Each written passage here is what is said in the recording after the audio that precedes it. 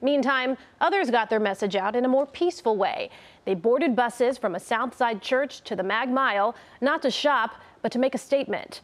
CBS 2's Jeremy Ross reports on why it was so important for some to take part. They walk up and down the Mag Mile.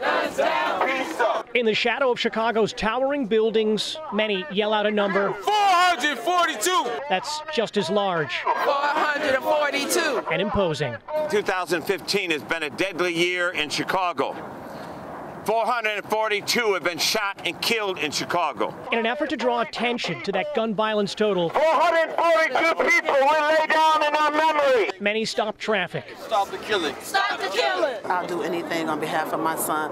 I laid on the ground on behalf of Terrell because it got to stop. We don't want any other parent to go through what we're living through. I'll be at the cemetery crying because I don't have my baby, but I believe that Terrell is glad that I'm out here fighting on his behalf. Next week, Pam Bosley will visit a headstone rather than celebrate with her son on his birthday.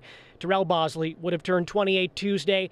He was shot and killed back in 2006, the killer taking more than his life. The joy of living is gone. You know, you don't have a desire to live, but you just go day by day. Who's kid? Our kid. Who's street? Our street. The hope is the pace of the terrible tally this year 442 shot and killed. slows in the weeks and months to come. I'm looking for a better year for 2016. The Chicago Police Department reports no arrests in connection with the march. Just off the Mag Mile, Jeremy Ross, CBS 2 News.